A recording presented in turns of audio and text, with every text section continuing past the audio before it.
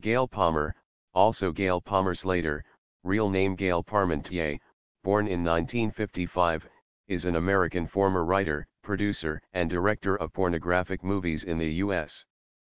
Among her well-known movies are Hot Summer in the City, 1976, starring Lisa Baker as a white girl who is abducted and abused by a group of black men, and the comedies The Erotic Adventures of Candy, 1978, starring John Holmes and Carol Connors, and Candy Goes to Hollywood, 1979, starring Carol Connors and the late punk singer Wendy O.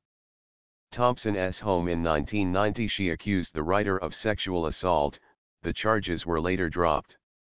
She was featured in Playboy September 1977 as a Michigan State girl, mentioned in Playboy February 1979 in The Year in Sex, and in an article in Swank in June 1980.